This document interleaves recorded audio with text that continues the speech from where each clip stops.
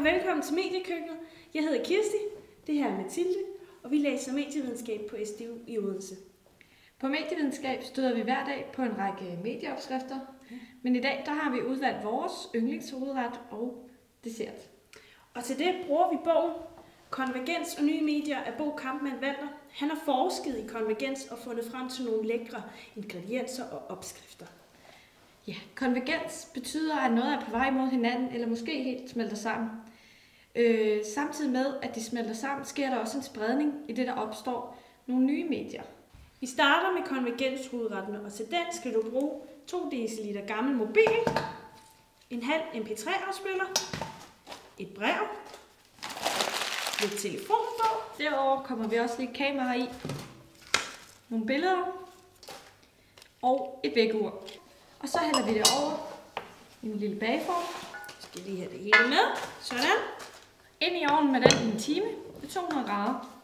Så kan den stå og hygge sig der lidt, mens vi begynder på vores konvergensdessert. Den er lidt mere kompleks, fordi den er i et nyt format og et nyt design. Og en helt ny genre. Til konvergenskagen skal du bruge følgende: en halv MP3, et par gram CD, 25 gram kuglepen, et par siders kalender, en bog, lidt avis skåret i stykker. Så skal vi også bruge 500 gram blendet computer.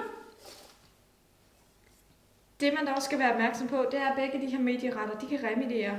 Det vil sige, at de bliver genfortolket i nye formatretter. Remediering er et rigtig vigtigt begreb, når vi snakker om konvergens. Man kan nemlig meget nemt forveksle konvergens og remediering. Men remediering betyder genbrug af mediers form og indhold.